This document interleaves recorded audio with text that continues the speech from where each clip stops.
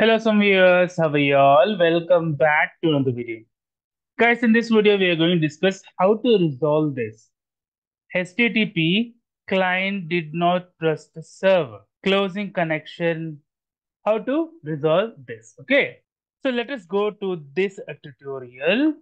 So we have to generate one certificate. So you have to come here, copy this. See here certificate where you have to add. You have to add the certificate under the bin folder. Go here, close this, click here, type CMD and try to generate a certificate inside the bin folder. It will now generate a certificate.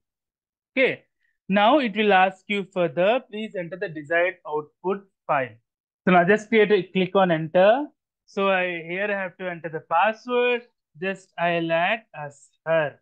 Click on enter.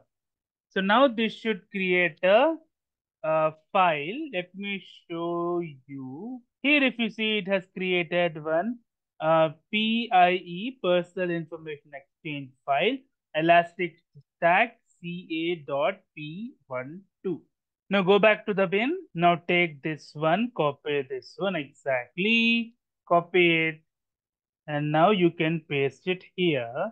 Just click on enter. It is asking for the password. Enter the password which you have entered previously. Click on enter.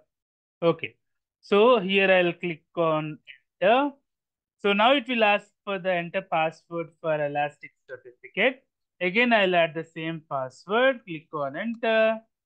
So now if you see here, there will be two certificates. Okay. After that, copy this.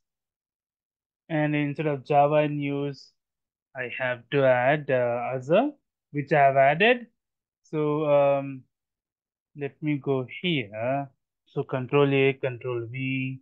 Instead of here, just type Ashar. That's it. Save this one. And also make sure you copy Elastic certificates. Go to config, paste it here.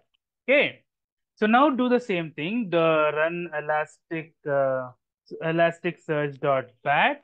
Click on enter. Now we will be able to enter the local host.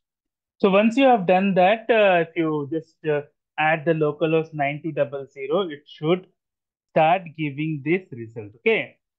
Hope you have liked the video, guys. If you like the video, please click on like. If you're a new viewer, please click on subscribe. Till then, guys, take care. Have a great day. Bye bye.